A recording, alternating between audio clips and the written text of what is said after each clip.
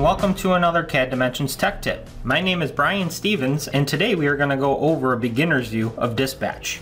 Dispatch is an add-in provided by SOLIDWORKS for the SOLIDWORKS PDM Professional solution, and the main objective of this add-in is to let you automate tasks and processes from the PDM Vault.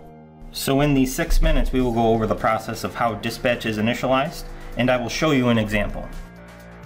Now the Dispatch add-in is located underneath your Vault and in the add-in section after you've logged into the Vault from the PDM administration tool.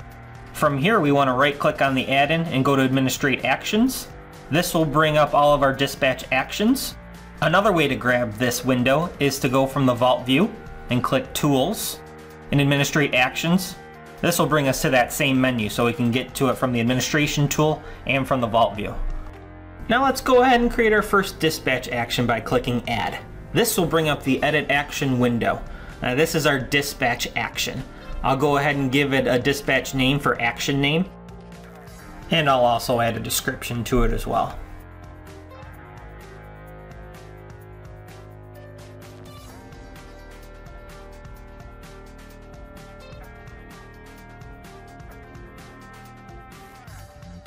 Next, under Activation, I'm going to go ahead and click Menu Command because I want this to be a menu command for when I right click on my selected files.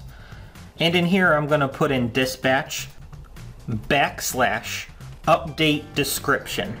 So when I right click on the file, I'll select Dispatch. That / translates to a flyout where I'll select Update Description. This bottom section here, our command section, is where we add all of our dispatch actions, and all of these actions will be run in sequential order. Now the first thing that happens, our variables are initialized. So I'll go ahead and click the variables button to bring up the set variables window. From here I can add and remove variables here by clicking add, or selecting the variable and clicking remove to remove those variables.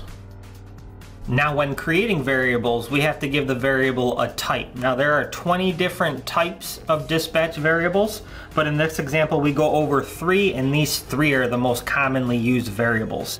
And these are runtime variables, static strings, and get data from files data card. Runtime variables are variables used when dispatch script is running. So anything that requires a user input requires a runtime variable, things like edit box and combo boxes. Static strings can be any text value. I can specify that text value, or also run string functions or add, subtract. And I can grab a couple of different system related information like name of the file and path of the folder.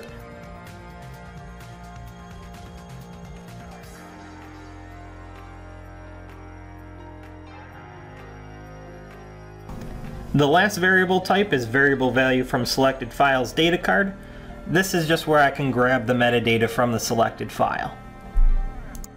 I'm going to go ahead and clear my variables as I like to create them as I'm creating my dispatch action. So from here I'm going to click the Add button, click the fly down menu and click Edit Box.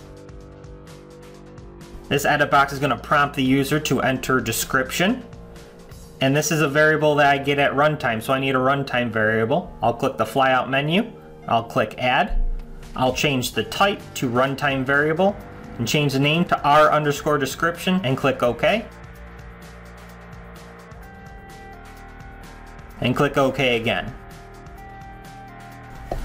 Now that my edit box is done, let's create the rest of the script. I'll click Add, click the fly down, for all documents. OK. And we'll click Add again, and we'll end for all documents. And notice under the content I have a block start and a block end.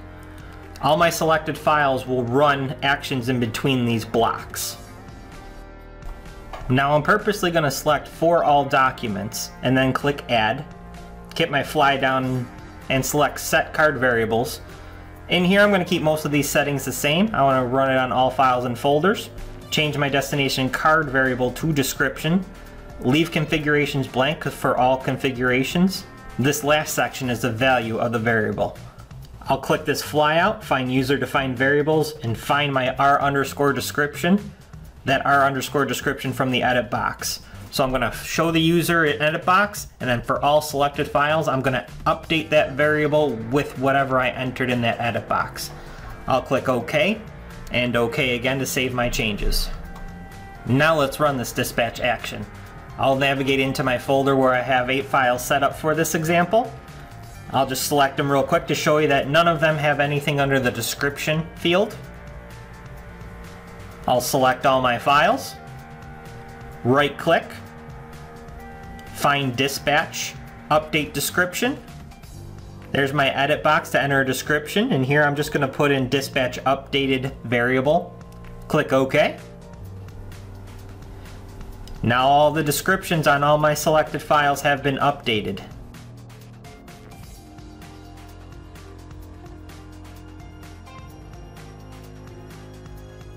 Using dispatch can greatly reduce the time needed for repetitive tasks and processes. More advanced uses of dispatch can run automated actions on state changes, file checkouts, and adding files to the vault. Thank you for watching another CAD Dimensions Tech Tip. We hope you are able to join us for next week's session. Don't forget to check us out on YouTube, Twitter, Facebook, and our blog for more great content by clicking on the links in the description below.